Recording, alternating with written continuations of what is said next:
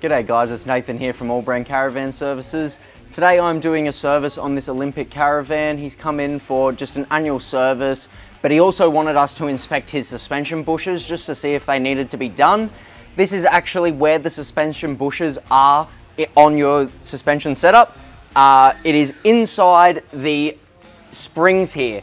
So there's a little nylon cylindrical bush which actually wears down to a point where if I put this pinch bar in here and just here on the spring, that has basically no movement in it, which is good. You don't want any movement in there because that means that your bushes have actually worn down and have play in there, and that can actually cause for damages to your suspension and further problems down the track.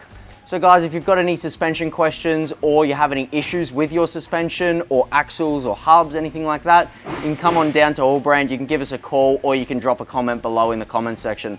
Thank you guys, have a great day.